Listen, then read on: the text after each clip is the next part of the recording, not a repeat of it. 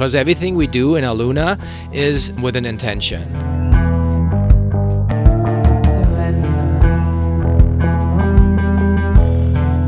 We ask everybody to set an intention, because everything we do in Aluna is with an intention. And it's really, really important for us to, before we go into a process, to really understand, not only for the participant, but also for us to really understand what he or she wants to work on.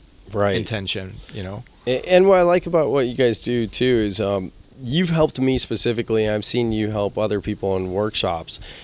You help them with their intention, because a lot of times, like, we might have an idea, but you and Alex are so good at extracting how people feel through a series of what my mom likes to refer to as Israeli questioning. You know, like you go deeper off of each question. So it really helps. And then the other thing I like too is the oracle cards. Can you tell us a little bit about those?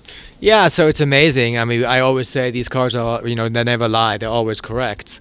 And what these oracle cards are, they're basically, you know, participants says the intention and then pulls a card.